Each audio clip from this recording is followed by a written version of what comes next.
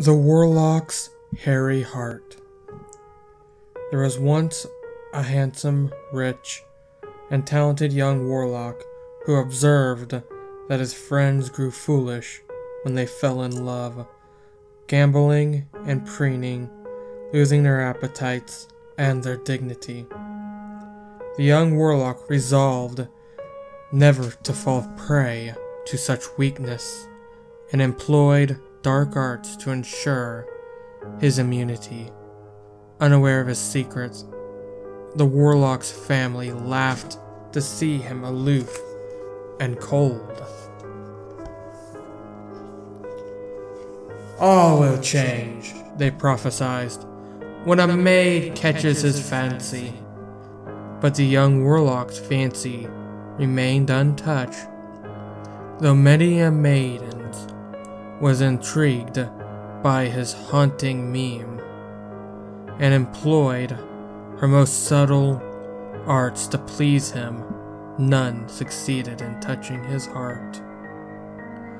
The warlock gloried in his indifference and the sagacity that had produced it. The first freshness of youth waned, and the warlock's peers began to wed, and then to bring forth children. "Their hearts must be husks," he sneered inwards, as he observed the antics of the young parents around him, shriveled up by the demands of these mewing offspring. And once again, he congratulated himself upon the wisdom of his earlier choice. In due course, the warlock's aged parents died. Their son did not mourn them. On the contrary, he considered himself blessed by their demise. Now he reigned alone in their castle, having transferred his greatest treasure to the deepest dungeons. He gave himself over to a life of ease and plenty, his comfort the only aim of his many servants. The warlock was sure that he must be an object of immense envy to all who beheld his splendid and untouchable solitude. Fierce were his angers, and charging therefore, when he overheard two of his lackeys discuss their master one day.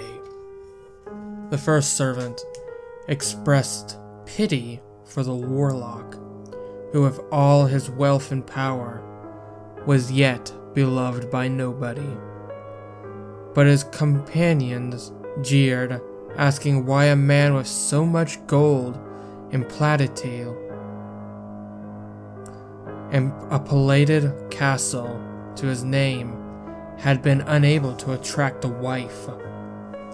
Their words dealt dreadful blows to the listening warlock's pride. He resolved at once to take a wife, that she would be a wife superior to all others.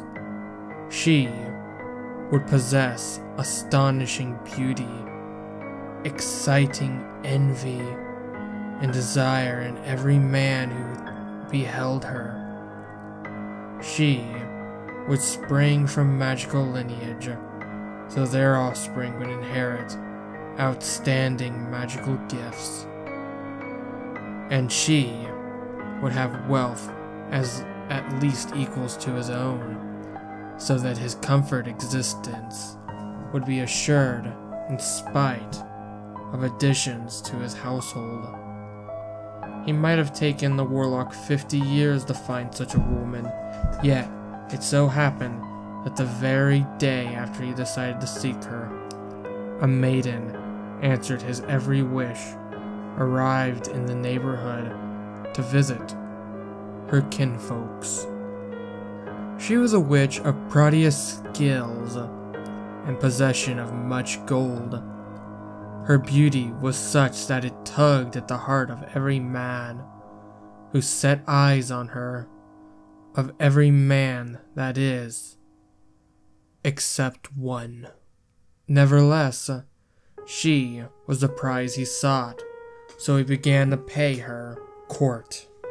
All who noticed the warlock's change and mannerisms were amazed, and told the maiden that she had succeeded where 100 had failed. The young woman herself was both fascinated and repelled by the warlock's attention. She sensed the coldness that lay behind the warmth of his flattery, and had never met a man so strange and remote. Her kinfolks, however, deemed theirs a most suitable match and eager to promote it, accepting the warlock's invitation. The table was laden with silver and gold, bearing the finest wines and the most sumptuous food.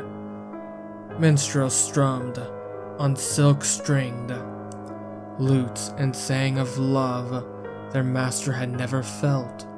The maiden sat upon a throne beside the warlock, who spake low, employing words of tenderness he had stolen from the poets without any ideas of their true meanings. The maiden listened, puzzled, and finally replied, "You speak well, Warlock, and I would be delighted by your attentions, if only I thought you had a heart." The Warlock smiled and told her that she need not fear on that score. Bidding her follow, he led her to from the feast and down to the locked dungeon where he kept his greatest treasure. Here, in a crystal casket, was the Warlock's beating heart. Long since discounted from eyes, ears, and fingers, it had never fallen prey to beauty or to a musical voice. To the feel of silken skin, the maiden was terrified by the sight of it, for the heart had shrunken and covered in long black hair. "Oh, what have you done?" she lamented. "Put it back where it belongs, I beseech you!" Saying that it was necessary to please her, the warlock drew his wand, unlocking the crystal casket, sliced open his own breast, and placed the heart in the empty cavity it had once occupied. "Now you are healed, and you will know true love," cried the maiden, and she embraced him. The touch of her soft white arms, the sound of her breath in his ear, the scent of her heavy golden hair, all pierced the newly awakened heart like a spear. But it had grown strange during its long exile, blind and savage in the dark, so which it had been condemned, and its appetites had grown powerful and perverse. The guests at the feast had noticed the absence of their host and the maiden. At first, untroubled, they grew anxious as the hours passed, and finally began to search the castle. They found the dungeon at last, and a most dreadful sight awaited them. The maiden lay dead upon the floor, her breast cut open, and beside her crouched the mad warlock, holding in one bloody hand a great, smooth, shining scarlet heart, which he licked and stroked, vowing to exchange it for his own. In his other hand, he held his wand, trying to coax from his own heart a shriveled, hairy heart. In the other hand, he held his wand, trying to coax from his own chest the shriveled, hairy heart, but the hairy heart was stronger than he was, and refused to relinquish its hold upon his senses, or to return to the coffin in which it had been locked for so long. Before the horror-struck eyes of his guest, the warlock cast aside his wand and seized a silver dagger. Vowing never to be mastered by his own heart, he hacked it into his chest. For one moment, the warlock knelt triumphed, with a heart clenched in his hand. Then, he fell across the maiden's body and died.